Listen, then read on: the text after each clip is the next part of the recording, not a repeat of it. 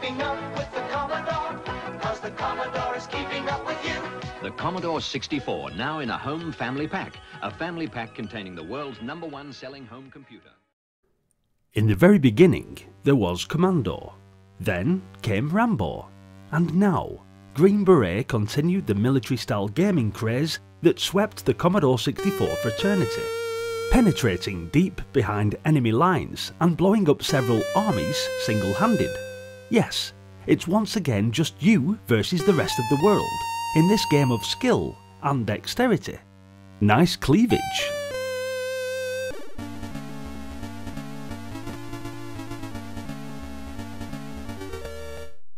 Known also as Rush and Attack in North America, and depending on which title you use and how you interpret it, this game is about a guy who rushes in before attacking, attacks Russians, and wears a rather goofy hat.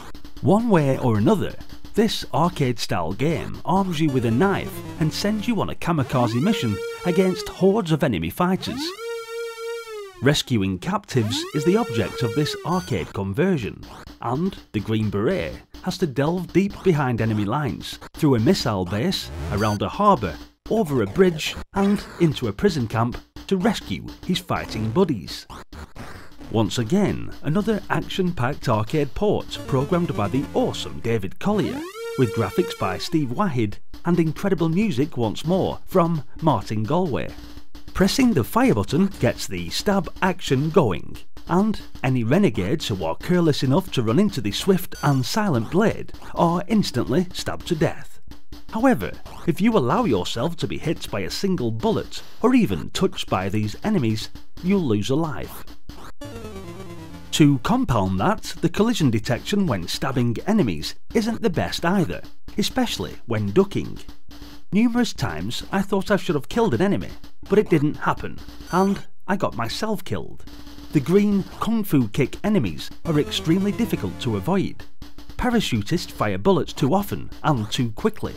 Enemies spawn too quickly and too frequently, and the whole difficulty of the game is stupidly unfair. But boy, did me and my brother love this one back when we were kids.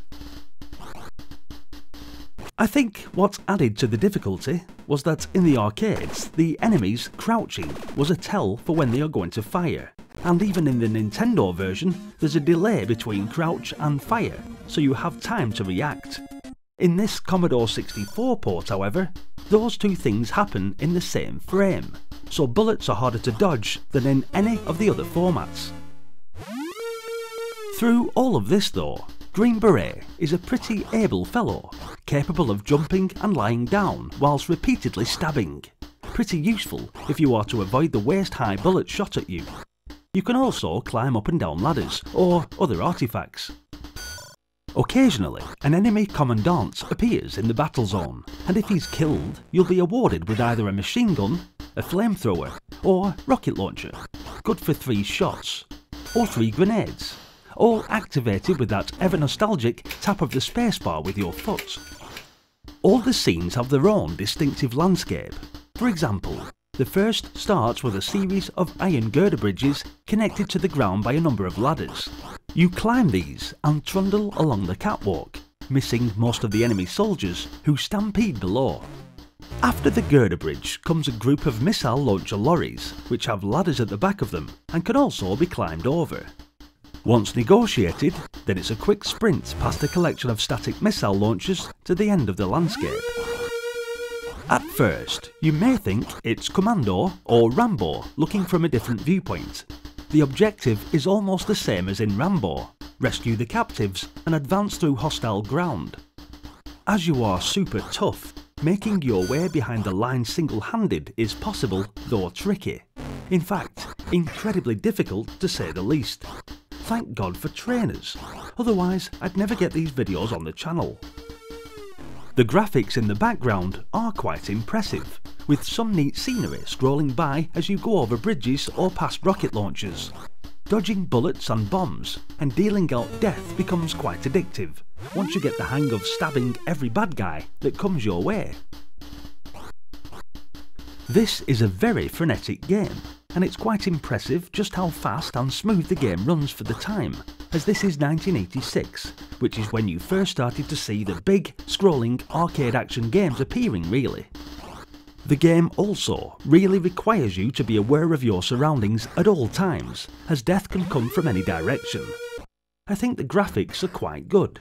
They're somewhat blocky but colourful, and everything moves smoothly with great sound effects too. Whenever I see this game in the arcades, I always have to give it a go. It will always hold very much nostalgia for me, and I hope you guys enjoyed this game too. Thanks for watching guys.